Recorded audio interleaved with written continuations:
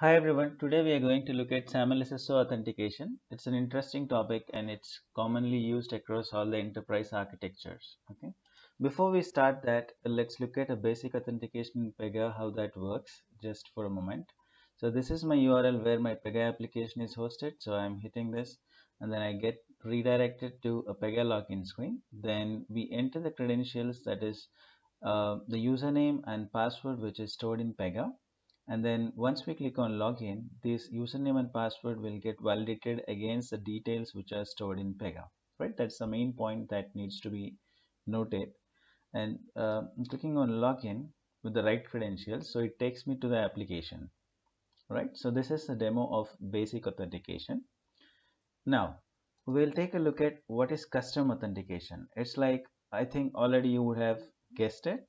So all this authentication, the username password validation is happening in Pega, and that these details are stored in Pega. How about offloading Pega from this? How about bringing a third party player which takes care of storing the credentials and validating the credentials? Okay, that's called custom authentication. Now, yeah, before even going to custom authentication, let me show you another. I'll directly jump into the context where I want to show you, I have a custom SAML SSO URL, which I have already set up with the configuration. Probably in this post, we'll look at what is SAML SSO architecture. And in the next post, we'll see how this configuration is done to achieve this. And then in the further post, I'll talk more about the objectives and the benefits that we're going to get based out of this SAML SSO architecture. Okay. So for now, this is my SAML SSO URL. So once I hit it, this time I'm not gonna get redirected to Pega login screen. Instead, I got redirected to a third-party URL, which is samltest.id. Okay, this third party, why I chose this is very easy for beginners. That's the reason I chose this. Yeah, before even going like what is this third party login screen, I'll show you a high level architecture of SAML SSO, and then we'll come back to the actuals. Okay, and this is a high level block diagram or a sequence diagram that I wanted to give you a picture about, that is SAML SSO authentication. And this service provider, before we talk about service provider and identity provider, we'll pick the same example of basic authentication where we made a hit to our Pega URL, which is our Pega environment. And then it has prompted us with a challenge where we entered our credentials. Once validated against Pega, then we got access to the Pega application. Okay. Now here, since we said that we are going to offload the burden on Pega to store the credentials and to validate the credentials, there should be some other player which should be coming into the picture and sharing that load. All right. So that's where identity provider comes into the picture, where identity provider will have good features to store the users. That means to store the users credentials, username and password, and it will have capabilities to validate credentials. Yeah, and much more than that. We'll look at it. So now you know what's the importance of identity provider in the SAML SSO authentication. And service provider, whatever Pega environment we have, that we are calling for now as service provider, and it has much broader meaning when it comes to Pega, or else cloud architecture, like let it be Salesforce or Pega or with the latest terminology. But for now, to explain this concept, let us, for this example, service provider is nothing but a Pega environment. Okay, and identity provider is which is going to store our credentials and which is going to validate our credentials of the user. Okay, that we call it as IDP, identity provider. And to keep it simple, we have taken one example over the web, samltest.id, and credit goes to samltest.id author for making it so simple, because even beginners will be able to use this and they can test out their service providers. Okay, not going deep into this, for now you can assume that our identity provider is samltest.id. Yeah, and now what happens when we hit a SAML SSO URL, right, from the web browser? So when we hit it from the web browser, then you saw that we ultimately got redirected to a different IDP login screen. So from first step, we came to fourth step where it has presented the login screen to us, right? How it has happened? Let's take a closer look. User tried to access the resource which is in Pega, and that is our service provider. Then service provider identified, oh, from in the URL there is an SSO token which is missing. And why don't you, and it's like service provider was suggesting to browser, like, why don't you reach to IDP and request for the token? Yeah. And then browser makes a request to identity provider. That request is SAML request. And how we can see this request, I'm going to show you in some time. And once the SAML request is received at IDP end, it validates that and it immediately presents the user with the login screen where we saw the username and password which needs to be entered. Okay.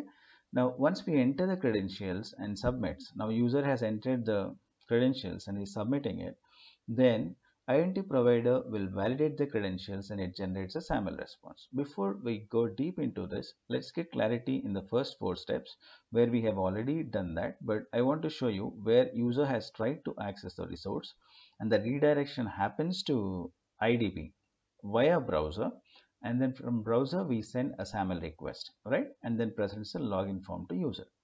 Now, how this SAML request is sent? If to trace the SAML request, we have something called SAML tracer in Google Chrome browser. Okay, I'm going to show you that once again. So I'm closing this. Probably we can make a hit one more time, but this time before making a hit, we'll keep our SAML tracer ready. So I have my URL ready, and this is a SAML tracer, which is a Chrome plugin I have installed before to this demo. I'm opening it, and now I'm making a hit. And then we get redirected to IDP login screen, which means since we got the challenge already where we need to enter username and password, SAML request would have already gone from browser to IDP, right? That to verify, yeah, and here is our SAML request, right? Now, since we are reaching to SAML request, let's see what this SAML means. Okay, only I have, yeah, so I'll not format this as an XML just to show you, and this exactly looks like an XML. I would say this is nothing but an XML itself, but which is capturing a different kinds of tabs and which has some significance. Okay, and because of which we would be receiving some benefits out of this SAML architecture. Okay, so I am saving this as SAML request 1, and once I have the response I would be saving that too, but for now I have just request. Okay, and I'll be minimizing this, going back to our thing. Now I enter username and password. How can I get username and password? Now username and password are not stored in Pega, but they're stored in the identity provider. You see, samltest.id is providing us the proper username and password which we can use for our demo. I'm taking Sheldon, which is as an example, and I would enter those details of Sheldon here and the same password here. Yeah. So once we enter username and password, since they're valid, so we should be redirected to our Pega application. Like in basic authentication, how the redirection happened to Pega application. Same way, once we click on this, identity provider says that he is a valid user, then he should be redirected to our service provider, which is our Pega application. Now clicking on login, that means, okay, I'll show you the architecture as well. Once I click on this, first to the demo, I see that user got redirected to the appropriate application, SSO demo. How this all happened, we'll talk about it later. But coming to architecture, what has happened behind the scenes? If you look at the architecture, you know till 4th point where you are presented with the login form, and then user, as a user, we have entered the credentials and submitted. Then the credentials got validated and a SAML response would be generated from IDP side. Okay, now I'll go to SAML tracer to verify if there is any SAML response as well. We have already seen SAML request. Now I want to see the SAML response. All right, so SAML response would be there here where you see assertion consumer service. Now you are at SAML and this is the response, okay, which is an XML. And I would take this to a notepad. I would save this like we did for request.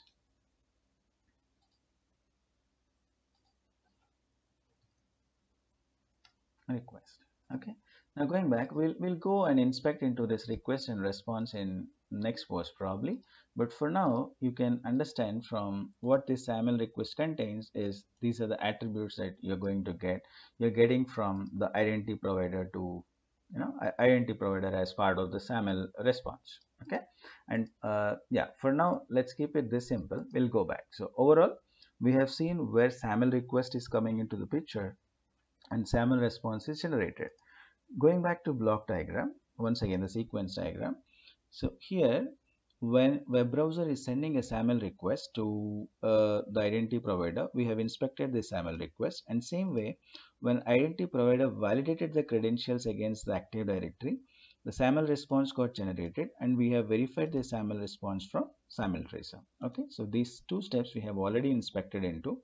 What details it got into and how it is going to affect our implementation and all that will be something like at low level, and we'll look at that in the next post. But for now, we'll just get to know what are these steps and what are happening behind the scenes. Yeah, so far we reached till 6th step. Just I'll come from the start once again. User tried to access the resource, then service provider, that is a Pega environment, it understood that SSO token is missing, so it redirected the user. It just instructed, service provider instructed the web browser saying that, hey, the SSO token is missing, now you have to get that from identity provider by making a SAML request. And then browser it's like redirected to identity provider by passing the SAML request, and then identity provider validates the SAML request and presents a login form to user. Now user has entered the credentials, that means we did just some time back, and once we submitted, then validation of those credentials happened, and since they are valid credentials, okay, SAML response got generated, and we saw the SAML response as well. And once that is generated, behind the scenes it sends, if we have a fiddler or even from the tracer, we can see that from the same SAML tracer we can see that it sends it notifies browser saying that, hey, now you can post the SAML response to service provider. Okay, and the service provider, how this is happening is uh, through ACS. If you see, this is exact step where we are seeing is assertion consumer service, which is nothing but our service provider, because if you see, this is a Pega URL, right? So this is our assertion consumer service URL. That is exactly this step where it is trying to post the SAML response to service provider. And then the authenticity of the response, how service provider will understand that it is actually coming from the SAML response is actually coming from the identity provider, because there should be some trust between them, right? This is where the bigger picture comes, how that is in place, like how that authenticity will be in place or it can be checked via SAML. This is where you will understand the importance of SAML. But assuming that this authenticity is in place in this scenario for this demo, so in a happy path, so it sets authentication cookie once the user, once authentication is valid, authenticity is valid, and then user will finally get redirected to the resource which he is requesting. So overall, in a nutshell, user has requested for some resource which is a Pega environment, that is a service provider, and finally he is getting access to it. He is getting access to that resource as an authenticated user. In between, you have seen that, okay, service provider has identified that it is not having the token. It has suggested browser to make a request, SAML request to the identity provider. Then identity provider has prompted a login challenge to the user. The user has filled in the credentials and submitted to identity provider. And then identity provider has generated the SAML response by verifying the credentials against the Active Directory. And then it notified browser saying that it has to post that SAML response to the service provider assertion consumer service URL. Okay, and then that happened. Yeah, what is this ACS URL and all, we will discuss it later. But just that you can think that it is posting the same SAML response it received from IDP to this service provider, and service provider has a way to check the authenticity of the response that it has received from the right source.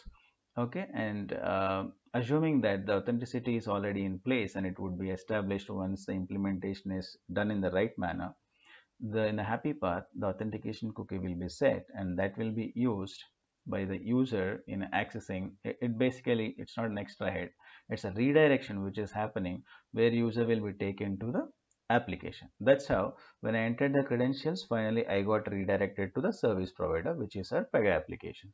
Yeah. So this covers the whole sequence of the steps that are involved in SAML SSO authentication.